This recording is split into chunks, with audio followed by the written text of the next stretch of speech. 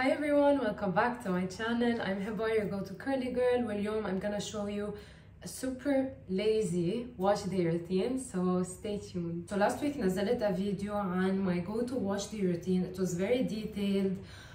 كتير طويل هيدا ال wash day routine, بس it always gives me amazing results. وكتير حبيت my results last week. Day 2 و day 3 كانوا أحلى من day 1. هيك عادة بيصير. بس it takes a lot of time. هذا الwash day routine بده كتير وقت، بده كتير patience، ومثل ما قلت if you have the time and energy it is perfect.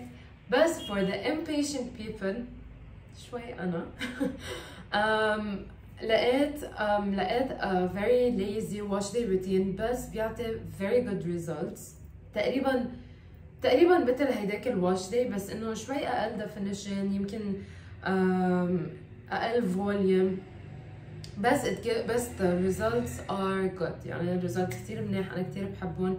وبتذكر عملته هيدا الروتين قبل ما اسافر بنهار، وضاينوا شعراتي 4 days بجننوا defined و volume كتير حلوين. وكمان لاختصر وقت من هيدا الفيديو I already washed my hair وعملت deep conditioning.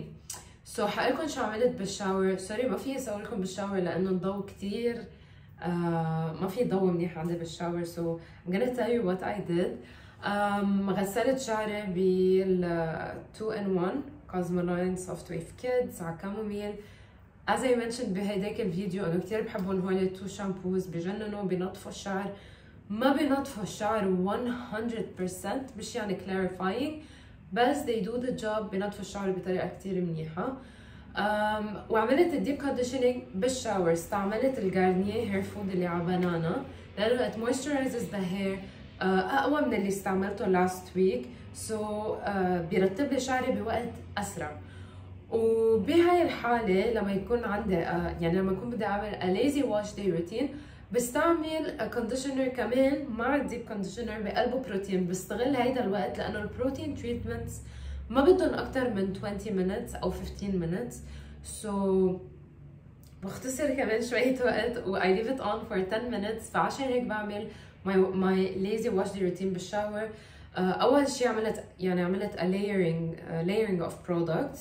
يعني حطيت الجارنيه هير فود اول شيء، I detangled، من بعدها حطيت شوي من ال VO5 conditioner بقلبه بروتين، و I layered it فوق كل شعري، و يعني I twisted them، قسمتهم 2، I twisted them وحطيتهم على top of my head كرمال الفوليوم. حطيتهم بقى shower cup for 10 minutes ورجعت غسلتهم بمي باردة تحبس رطوبة، ما بعرف شو صار. so yeah basically هيدي هي. واكيد عملت wet plopping لحد ما حطيت ماي ميك اب. وكمان when you deep condition in the shower، يعني لما تحطوا الماسك بالشاور فيكم تستغلوا الوقت لتعملوا shaving scrubbing لير body، كل هالاخبار. فلننتقل للستايلينج. I'm gonna try something new بالتكنيك و products. بالفيديو اللي نزلته last week في حدا عمل comment why don't you style your hair على damp hair لانه بيعطي فوليوم اكتر. I know انه بيعطي فوليوم اكتر، بس شعري كتير ناشف. it needs the moisture لحتى يكون defined. بس I'm gonna do this today. لأول مرة حجرب أعمل ستايلينج على damp hair. يعني هلأ شعري تقريبا damp، بس أكيد حأرجع رش شوية مي على الخصل اللي حسيتها كتير ناشفة، لأنه كمان بدي شعري يستوعب البرودكت، ما بدي يلبس البرودكت على شعري. with moisture بفوت، يعني لما يكون الشعر moisturized بفوت برودكت أكتر على الشعر. غير هيك I'm gonna use a new local product. I'm super excited لأنه صرت شايفة كتير reviews عنه انه كتير منيح، اللي هو الكوزمالاين ليفينج كونديشنر اللي نزل جديد. I ordered it من يومين، وصراحة هي أول مرة بستعمله. سو كمان this is gonna be my first impression عن هيدا البرودكت. بس شميت ريحته كتير حلو، كأنه في يعني كأنه it's perfume،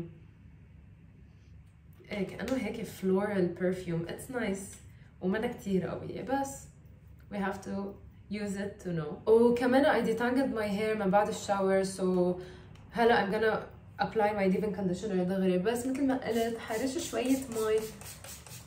ما بدي اسمع السكويش ساوند يعني if this is هذا هو الهدف ما بدي اسمع سكويش ساوند بس في areas هون عندي اياهم نشفوا بسرعة. اوكي في شوية سكويش بس بس مش مثل ما عادة بستعمل. Let's get into it. ما حكتر كتير برودكت كمان تقريبا هالقد.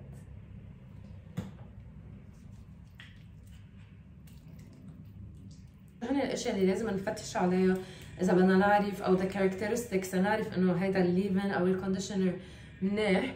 اول شيء لازم اكيد يكونوا moisturizing. ثاني شيء بيعملوا detangling بسرعه للشعر. ثالث شيء يكون في لهم a good slip يعني لما you apply it على شعركم تحسوا ايديكم عم بيزحطوا بسرعه على شعركم. هيك فيكم تعرفوا انه الليفن او الكونديشنر منيح. وكتير حاسه شيء غريب انه شعري منه كتير مي بس anyway اوكي.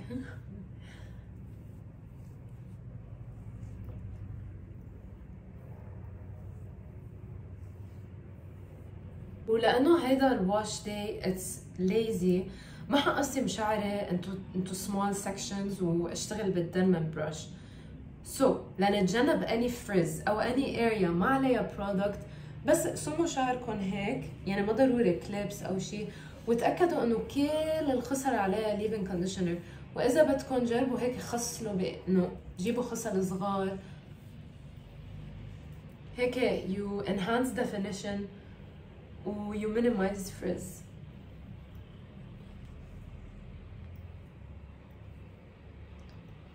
واليوم I decided اني اعمل a side part.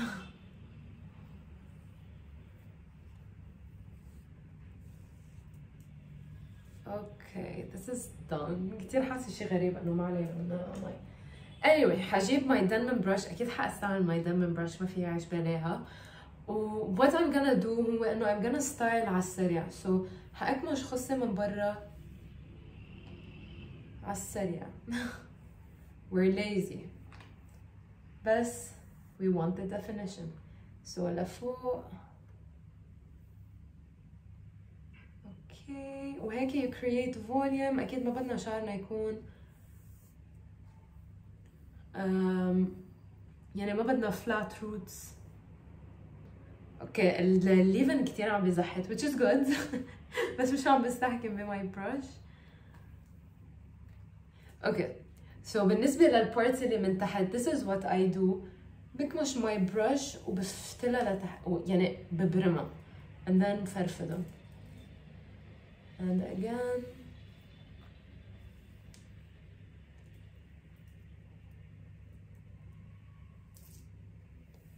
مثل ما قلت you have to sacrifice شوية definition وفريز بهذا الليزي واش داي روتين بس you get amazing results. بأكد لكم هيدا الشيء. Okay, I'm gonna finish this off camera وبرجع للستايلينج لكفة. Okay, so both sides are done. بصراحة حبيت الليفن يعني أكيد بدي أنطر كمان لينشف شعري لأشوف if it's moisturized when it's dry. بس في كتير ستيب يعني ايدي حتى ناعمين كتير ومثل ما قلت ما قدرت استحكم بالدم برش. انا عم بتزحت ايدي على البرش which is good. مثل ما قلت لازم تفتشوا على a leave-in او conditioner بيعمل يعني عنده a good slip when you apply it على شعركم. وريحته it's like perfume. ما بعرف بعتقد كان عندي a perfume هيك تشبه ريحتها. هلا anyway شعري damp it's not wet. I'm gonna apply my gel. أنا عم جرب أعمل pairing لل leave-in conditioner مع a favorite gel لأشوف كيف بيشتغل with a good gel. so هحط شوي من ال bounce curl. حأكسره بشوية مي لأنه I don't like to apply my gel على شعر يعني منه ناشف كتير بس منه كمان wet وما بدي يلزق ويعمل ده sticky يعني a sticky feeling على شعري. so كسرته بشوية مي وكمان praying hands method على الخفيف، ما تشدوا كتير شعركم and scrunch. بحس حيكون في فوليوم، بس بحس حيكون في كتير فريز وكتير قليل definition،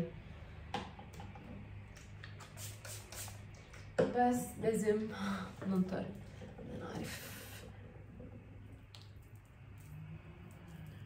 هلا the good thing انه ما بعتقد حياخد كتير وقت على diffusing which is a plus for me.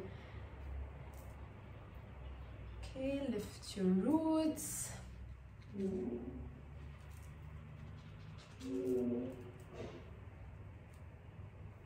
And we are done.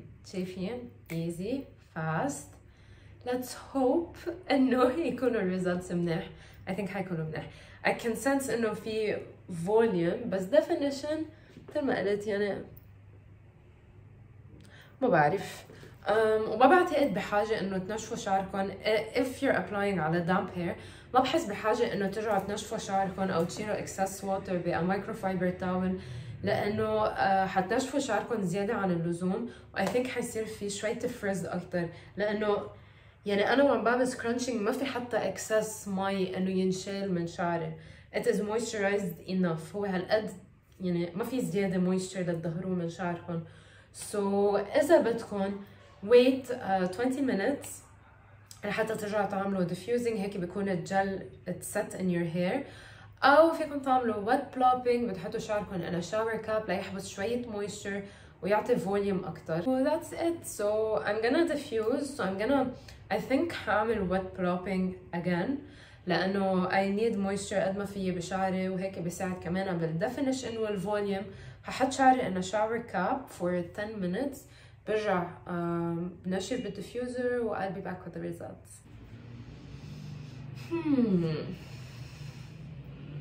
Okay. Damp hair you say. كمان I'm a happy girl.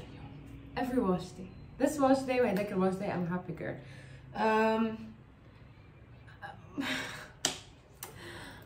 I like them.